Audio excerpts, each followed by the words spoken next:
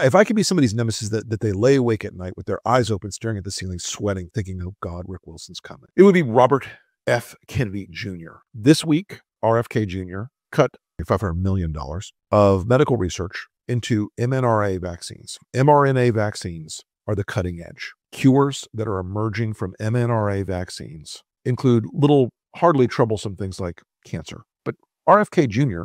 is a whack job and a conspiracy theorist and an anti-vaxxer and a lunatic and a liar and a heroin addict and a sex addict and an insane person. So they're killing all the mRNA vaccine research funded by the Department of Health and Human Services. They're killing it.